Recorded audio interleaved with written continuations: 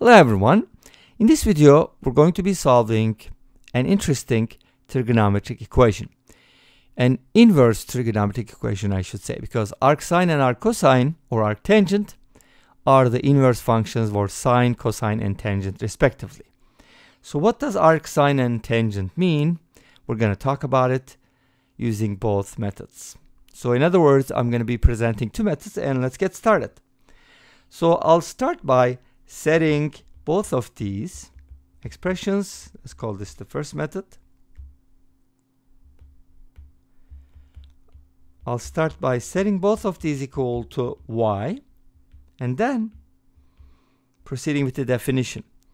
If arcsine x is equal to y, that means sine y is equal to x. In other words, arcsine x means the angle whose sine equals x, and that in this case would be y.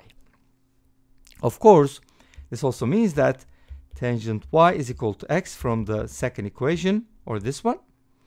And now we have an interesting scenario where sine y and tangent y are equal to the same thing, which means they're equal, right?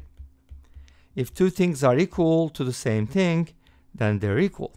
So sine y equals tangent y, but tangent y can be written as sine y over cosine y. And you probably know why, right? Now, we can go ahead and set these equal directly. And that gives us an interesting problem. First, we can cross multiply. Notice that you don't want cosine to be 0. Don't cancel out anything because you'll lose some solutions. Instead, subtract sine y. And then factor.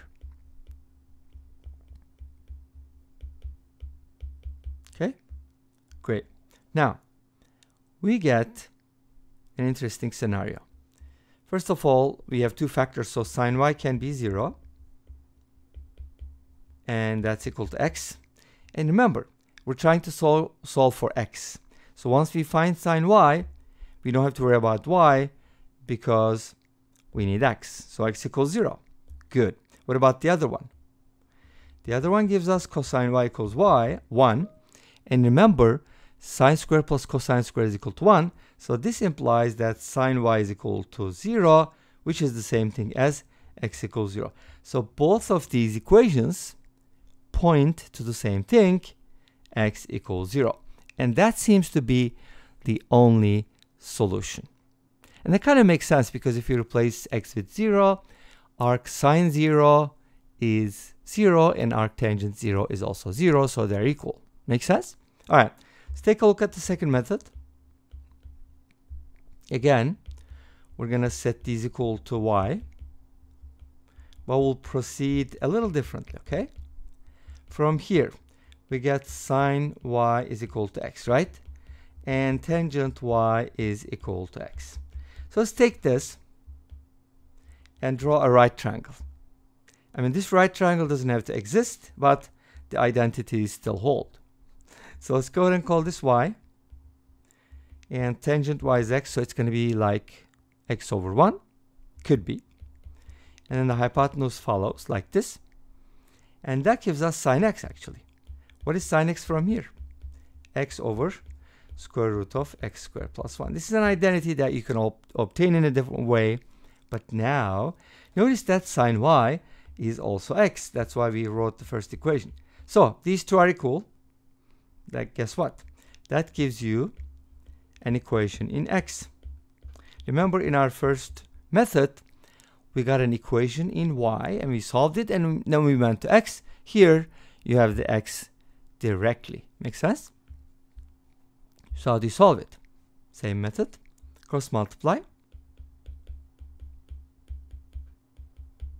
Put everything on the same side.